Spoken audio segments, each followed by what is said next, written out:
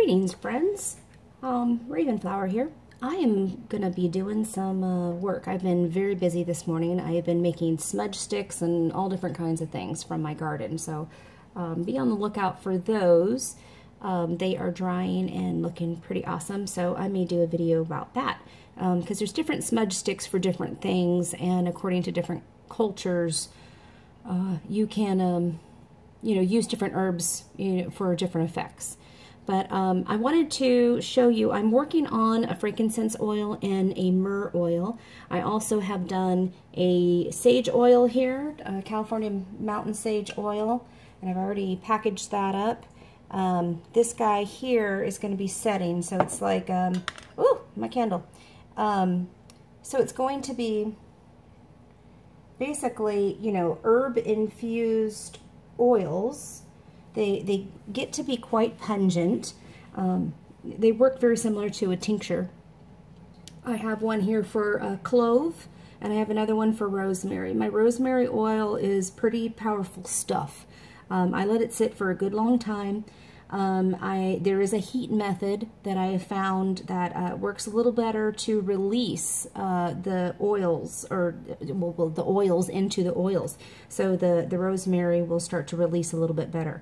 And these herbs, at least the rosemary and the sage has come from my dad's ranch, so that is my, very sacred to me.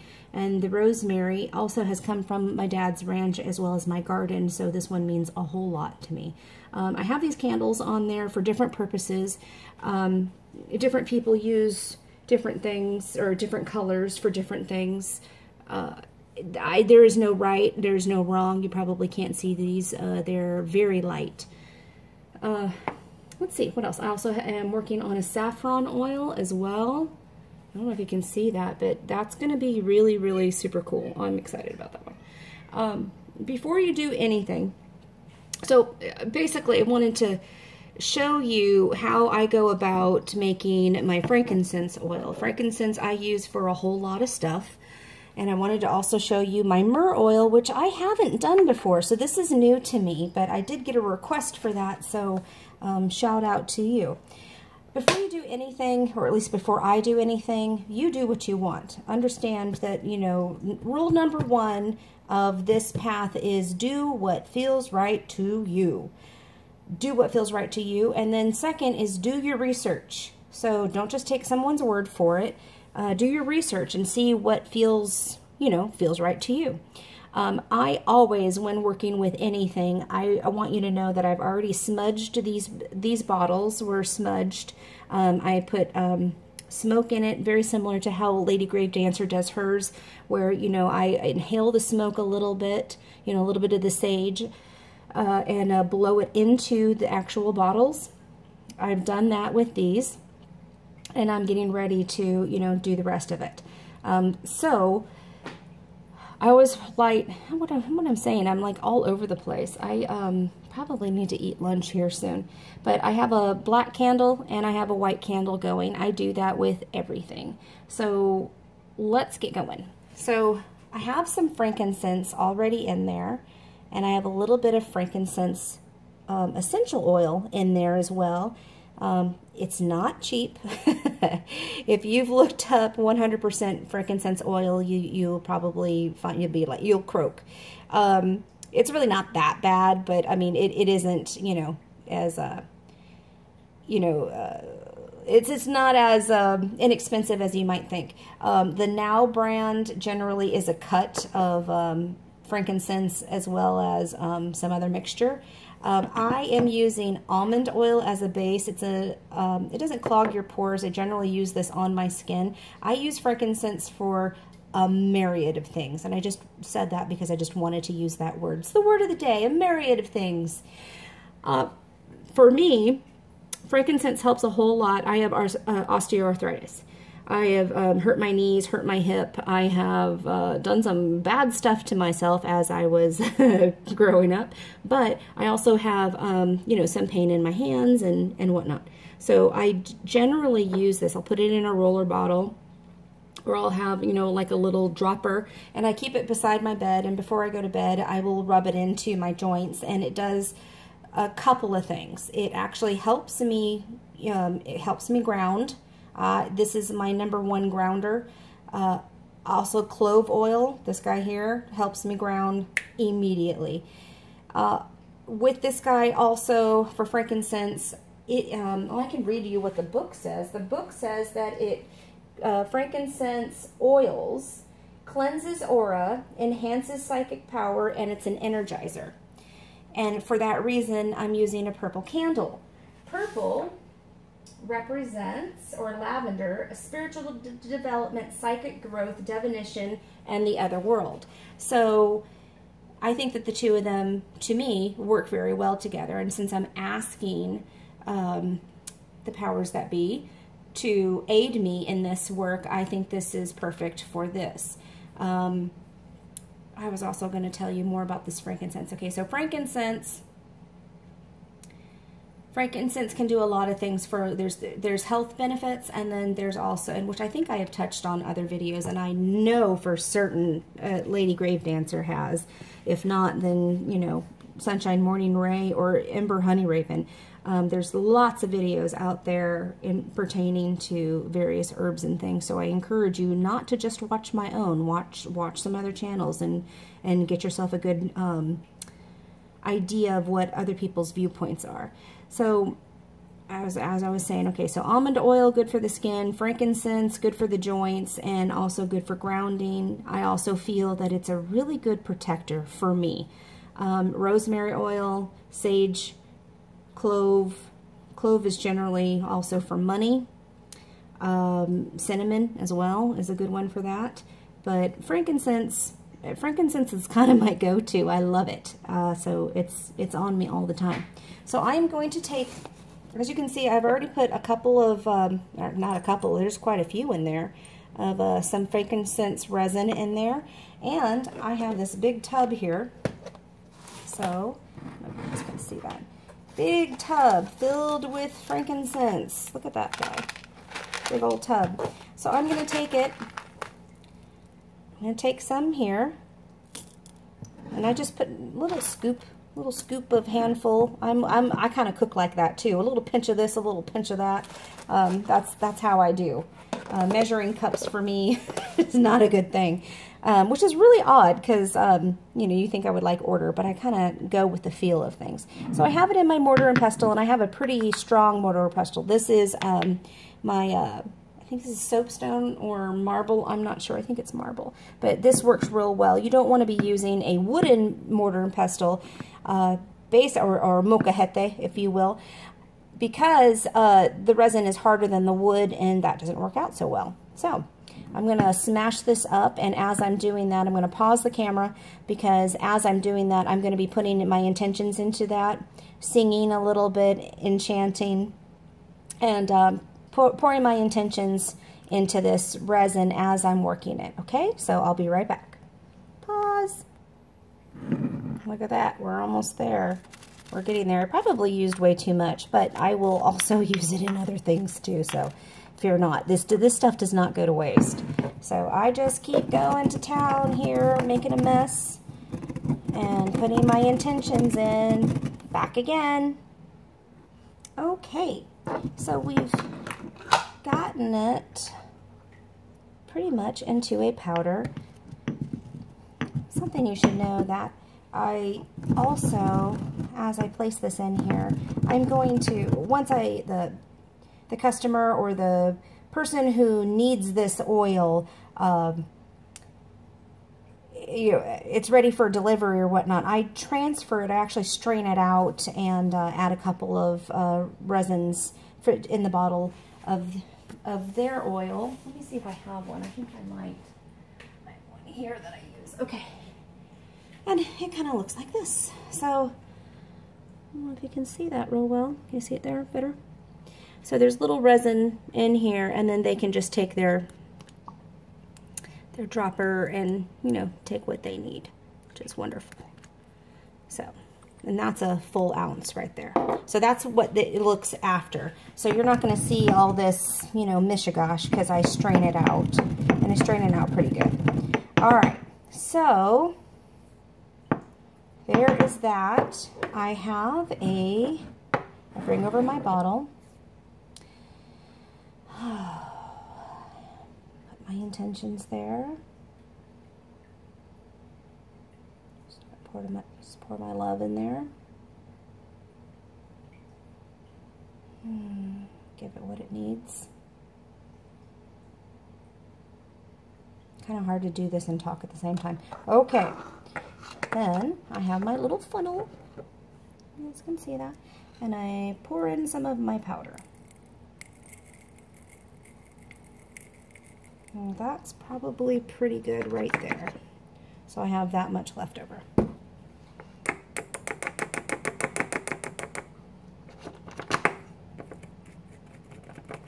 Got something blocking the way.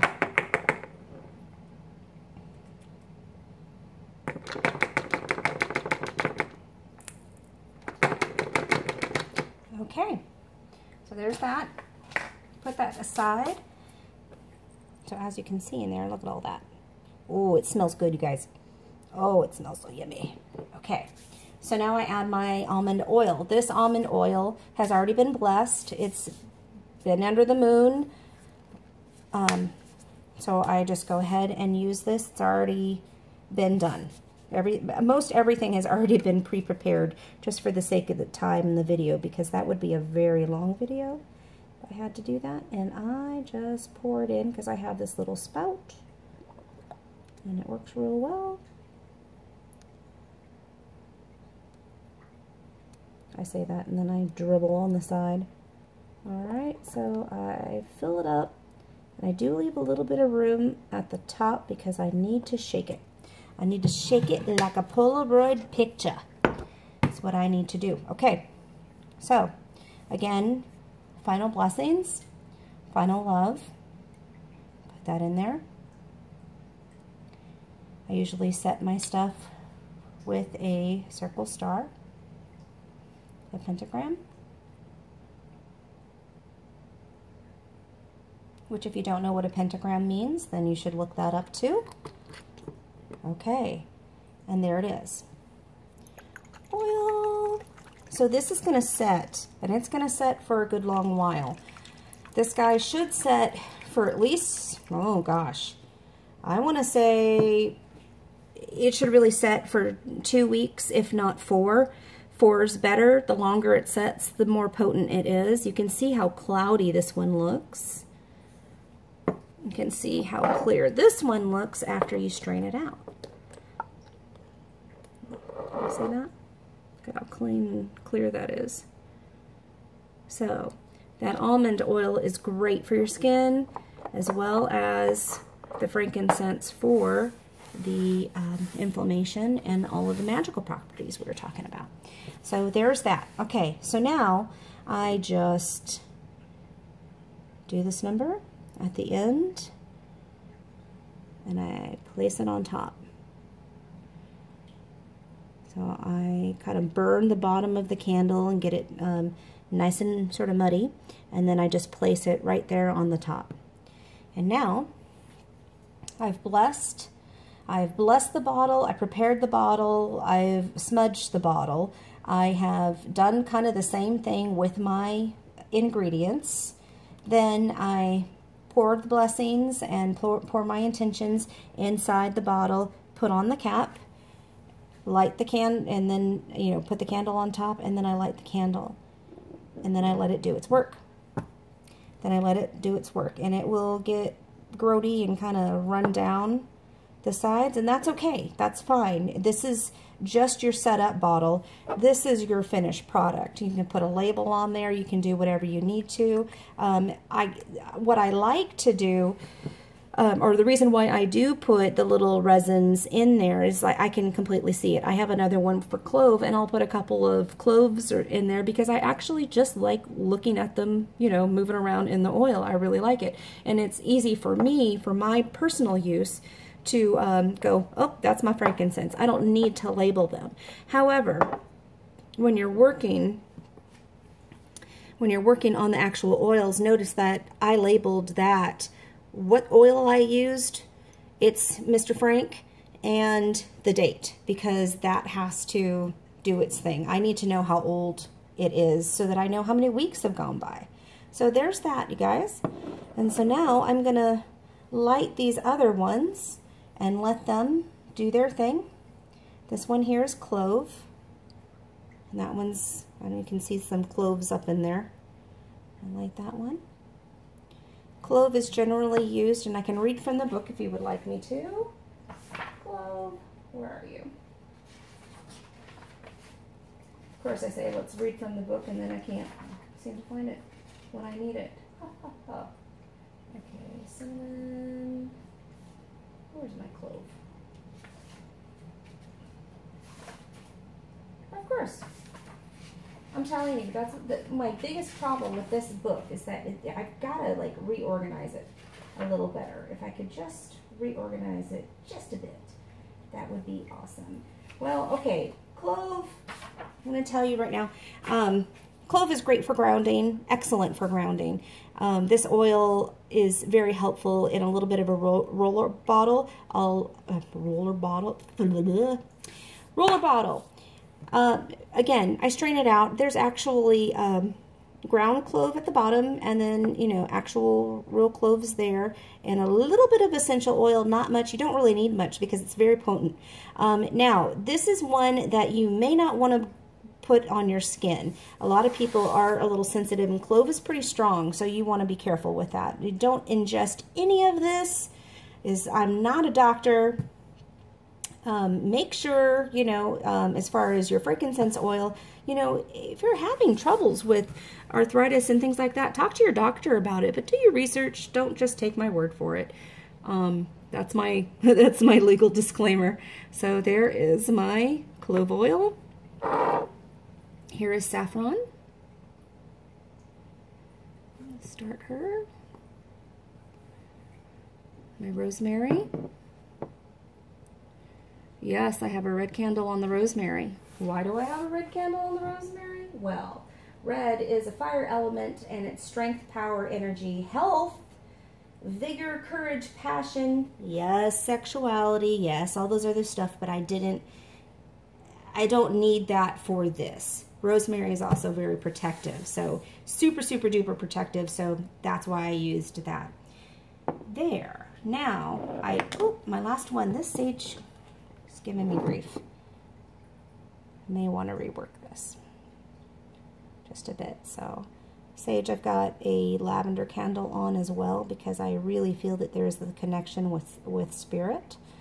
When you burn sage, when I smell sage, when I sage anything, it's definitely a connection to spirit. So I'm going to light that one if it will allow me, and it has. And there you go, guys. So these guys are going to set up for a good long time. If you have any questions, please put them in the down bar. I'm going to get going here on my myrrh, and I need to clean out my mortar and pestle because I don't like to cross-contaminate anything. And that's how I make my oil for my shop. So if anybody's interested in oils, I've got lots of different things going right now, and soon I will be putting sizes and prices and all that other stuff on there. So let me know what you guys are needing. What are you needing in your life? How can some of these oils help?